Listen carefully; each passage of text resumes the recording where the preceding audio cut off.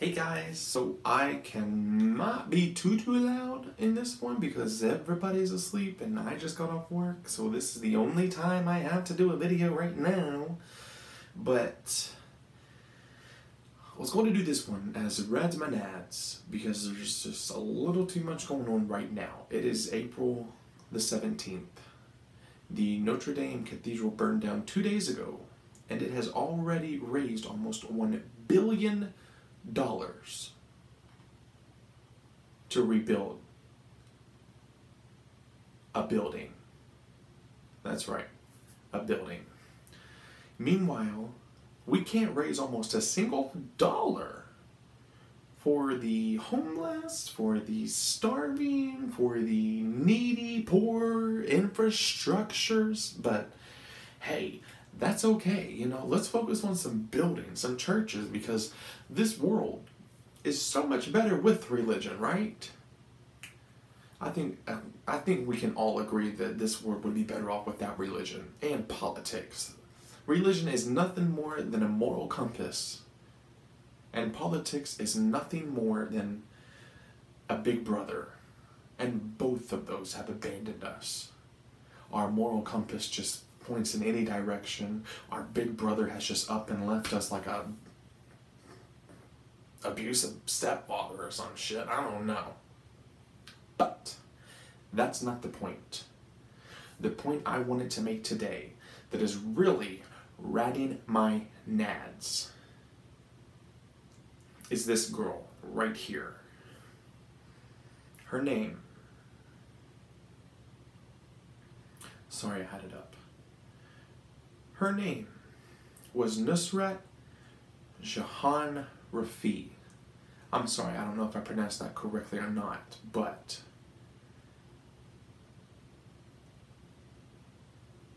that was the young woman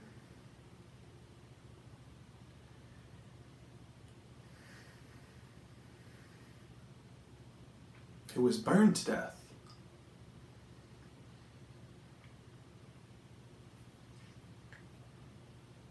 for reporting her sexual harassment from her teacher.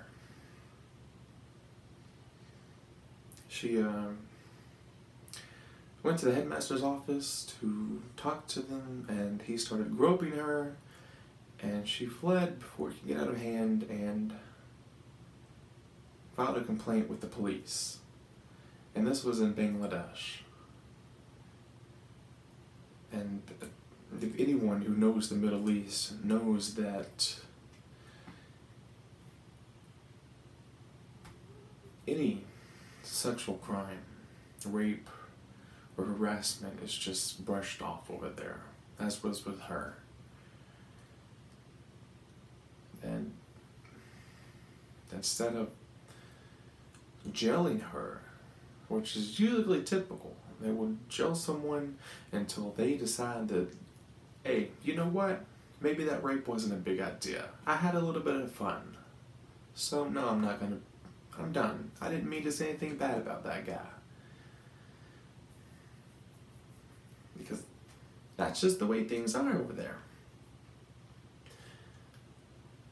But instead of jailing her, they just told her to go on. And she went to school the next day and was burned by her classmates.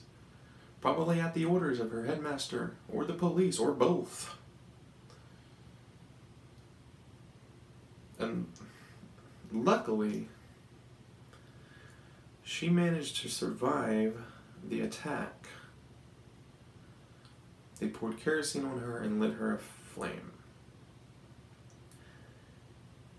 And on her way to the hospital, in the ambulance, this is from BBC News Worldwide,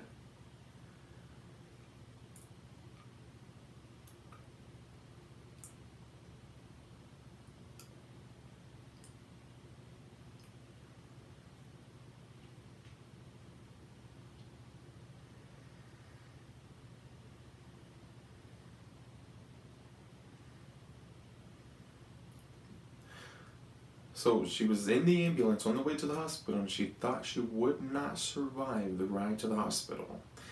and made a statement on her brother's cell phone before she passed out that said, "The teacher touched me. I will fight this crime till my last breath."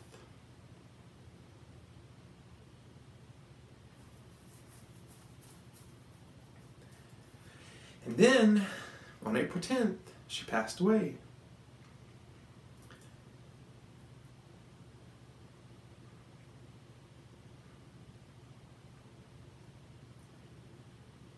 There was almost 10,000 people at that young lady's funeral. 19 years old, never got to live a life. Because there's so much hate in this world.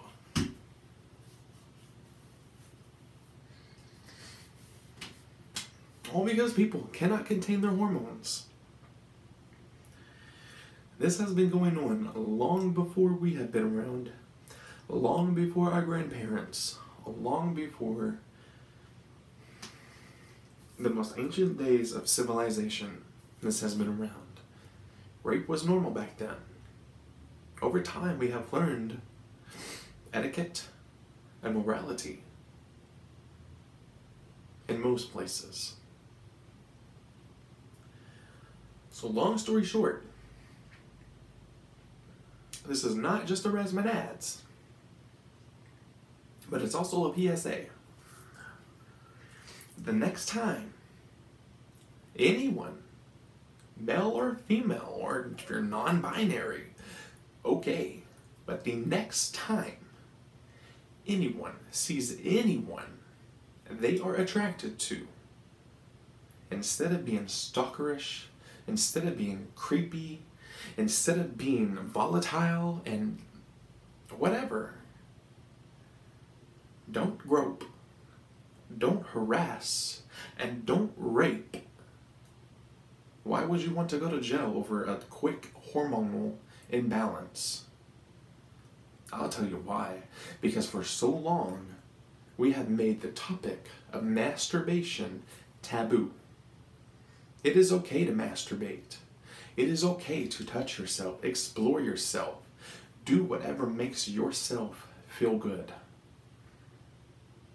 There is not a damn thing wrong with masturbation.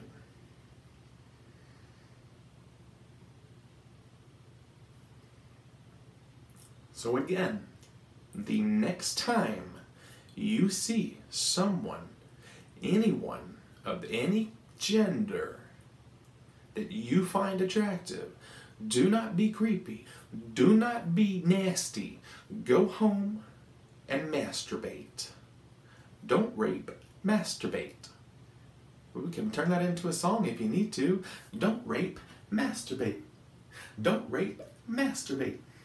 Don't rape, masturbate. Don't rape, masturbate. I dropped my phone. But I apologize for getting a little sentimental in this video. Actually, I don't apologize. Being sentimental is a normal part of life, and especially when a young woman has lost her life. Like, I don't think people realize how we take for granted our system here. Sure, a lot of Americans say, fuck the police, fuck the blues, blah, blah, blah. But how many of us have gone to the cops expecting to be protected, expecting to have repercussions for the person who was not the victim, but the other one? I don't know what they're called.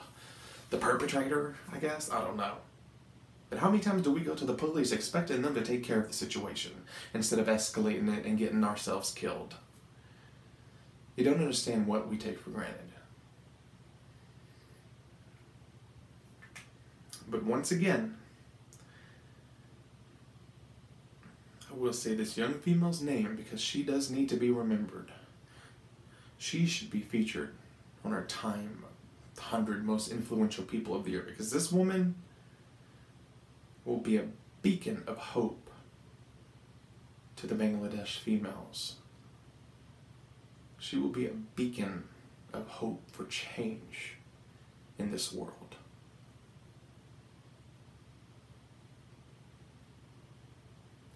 Nusrat Jahan Rafi.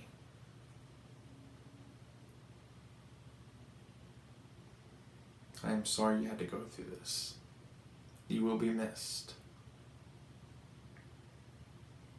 I hope you're in a better place now. Don't rape. Masturbate. Alright, well, it's your boy Aproxinate. That's all I have for today. Sorry if you can't hear me. Turn up the volume. Put in your headphones. I don't know what to tell you. Bye.